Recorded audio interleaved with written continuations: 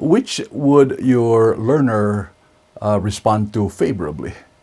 A topic that says you need to do quality control in your food in the restaurant to take care of customers, avoid liability.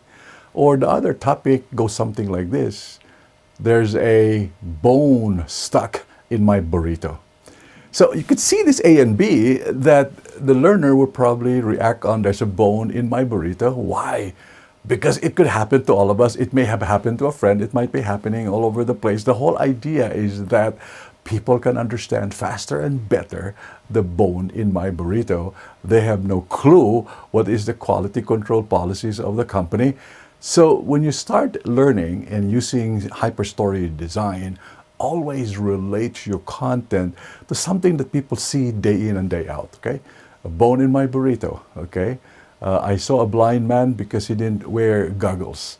Or another area might be that, you know, there's an explosion in that particular factory, 17 people died. Why? Because toxic waste was not properly handled. Or I lost my wonderful employee today. Why?